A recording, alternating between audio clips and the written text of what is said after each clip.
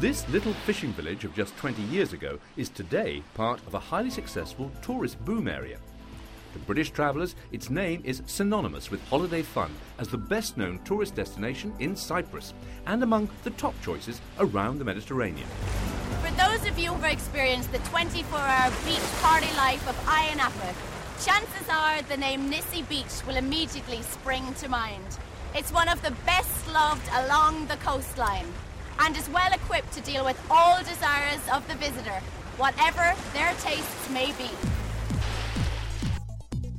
While dotted around this small isthmus, there are many other options.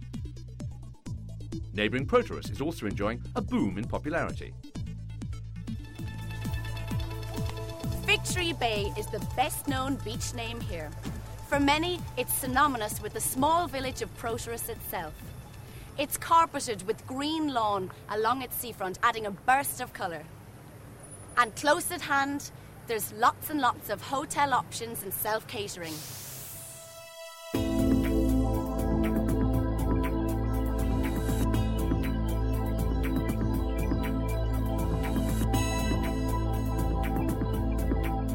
Equidistant from Ayia Napa and Proteus, but a little to the south, is picturesque Cap Greco.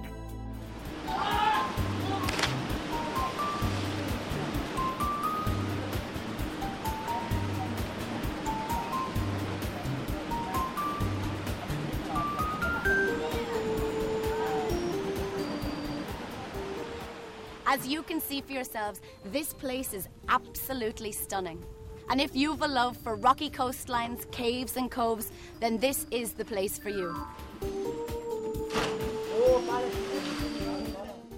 Something to build up an appetite in those popular eating night spots.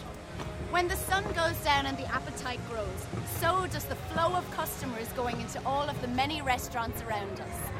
Proteus's main strip is tidally condensed all into one, full of bars, restaurants and clubs.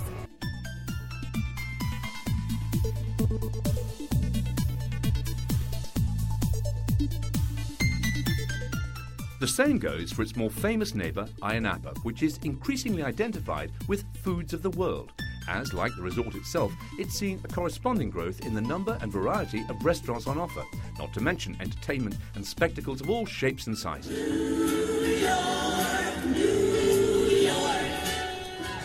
And the party's jumping in. Right now we're still gonna party. So strong. We're not gonna worry about the time, we're still going.